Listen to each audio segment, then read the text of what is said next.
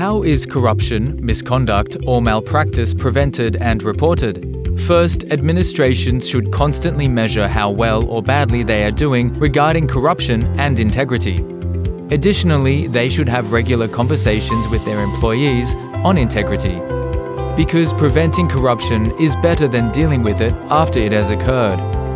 If it cannot be prevented, it is important to report cases of corruption, misconduct, or malpractice to Internal Affairs through a formal complaint mechanism.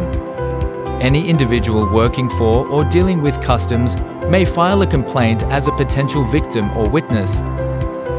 To be successful, Internal Affairs perform both prevention and investigation activities.